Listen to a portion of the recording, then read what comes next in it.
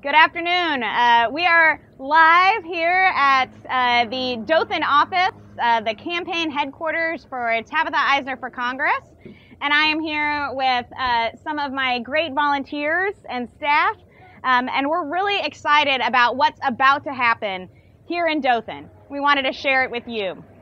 So it's been a while since we've had something to be really excited about. And it's really important that we all come together and work together as a whole unit to make a change in our community.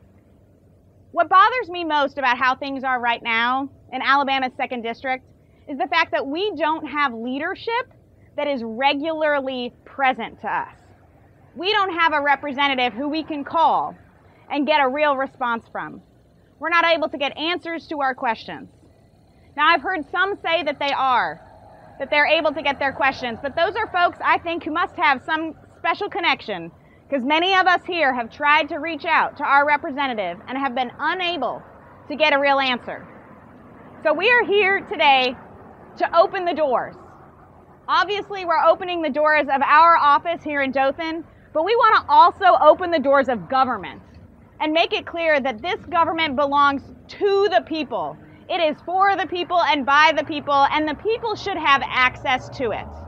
And so we want to make a commitment right here today that I, Tabitha Isner, I will be available to you. You will have access to my phone number, my email address. You can ask me questions on social media, and I will respond to you personally. Very loud motorcycles. Awesome.